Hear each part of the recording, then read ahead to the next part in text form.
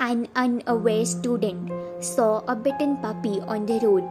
He took it immediately to the doctor, but while returning, it died.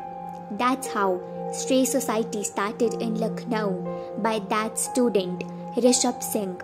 He's an animal rescuer taking care of strays near him since 6+ years.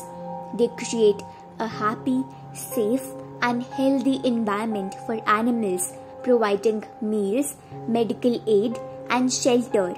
But they are facing a huge trouble to manage the expenses of treatment, bills, and want to create a permanent shelter for the homeless.